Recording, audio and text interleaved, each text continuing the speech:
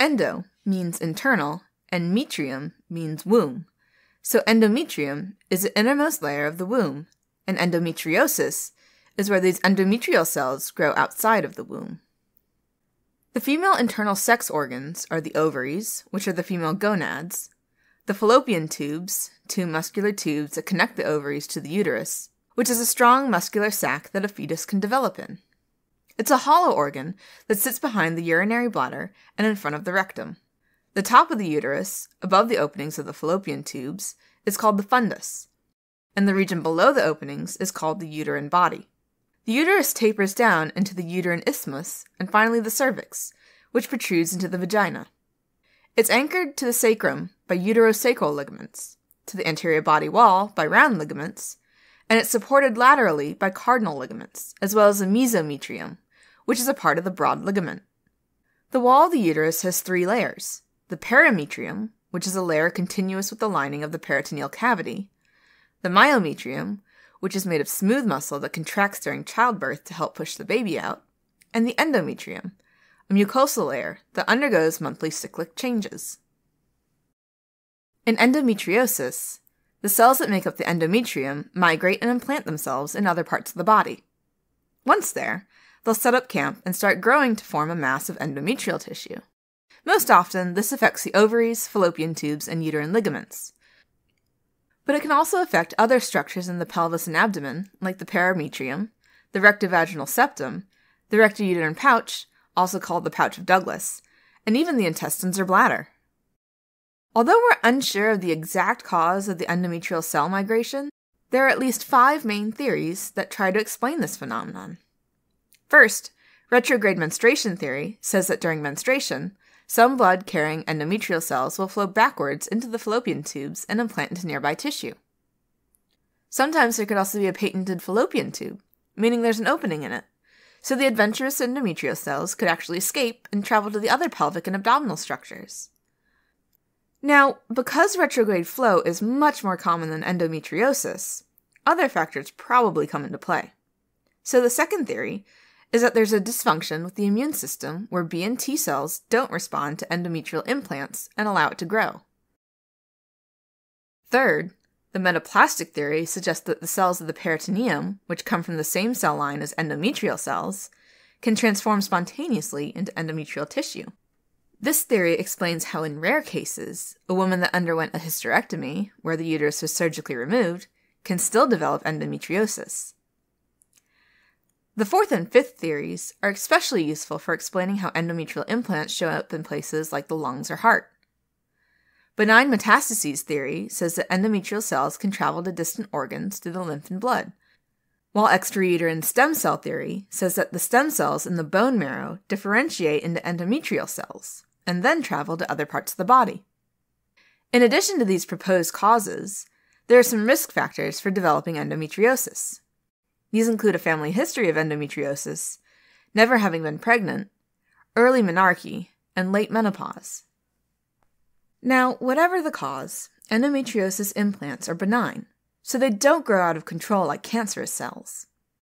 However, because they're functionally the same as the epithelial cells found within the uterus, they have the same estrogen receptor, so they go through the same proliferation, secretion, and menstruation cycle, just like the normal endometrial cells.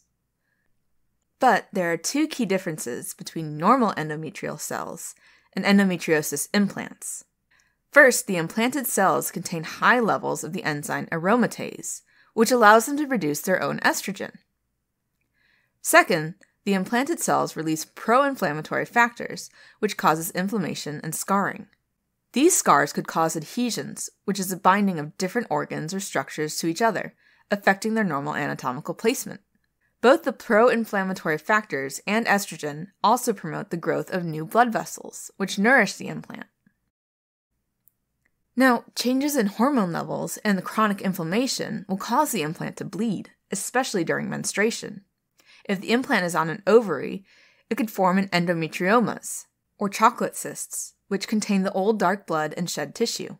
When these get too large, they'll rupture and spill their contents, resulting in a lot of pain and even more inflammation. Endometrioma cells also tend to develop mutations in certain genes, including PTEN and ARID1A, which increase the risk of developing ovarian carcinomas. The symptoms of endometriosis can be quite debilitating and are related to the location of the endometrial cells.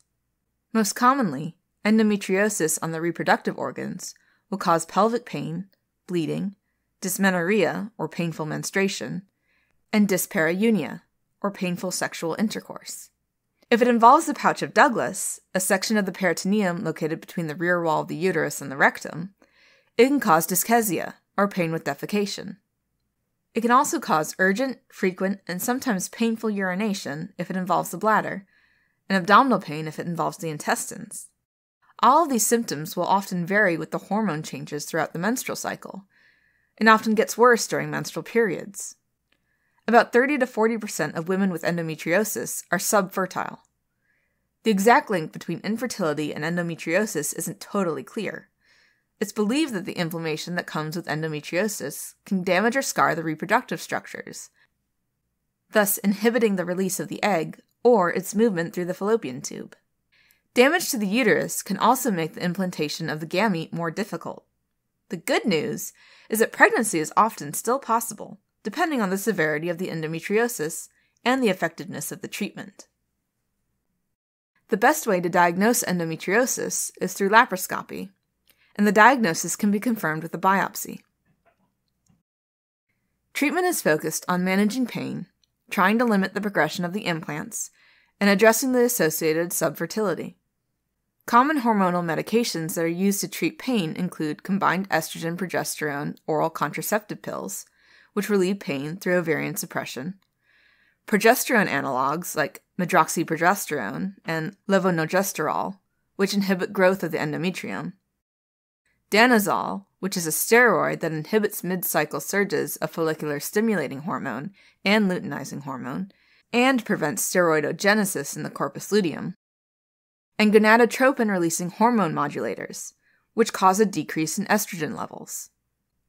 Surgical options are available for severe cases. If the woman still wants to have children, the surgery involves only excision of endometrial implants, endometriomas, and adhesions. If she has completed her childbearing, or if the pain is too debilitating, a hysterectomy and oophorectomy with excision of any other endometrial implants is done. Whatever the treatment, once menopause hits and hormone levels fall, the symptoms generally go away. Alright, as a quick recap, endometriosis is when cells of the endometrium grow outside the uterus. These cells follow the same hormonal cycle as normal endometrial tissue, including secretion and bleeding. This causes inflammation, scarring, adhesions, and endometriomas. Common symptoms include pelvic pain and bleeding that gets worse during menstruation, and infertility.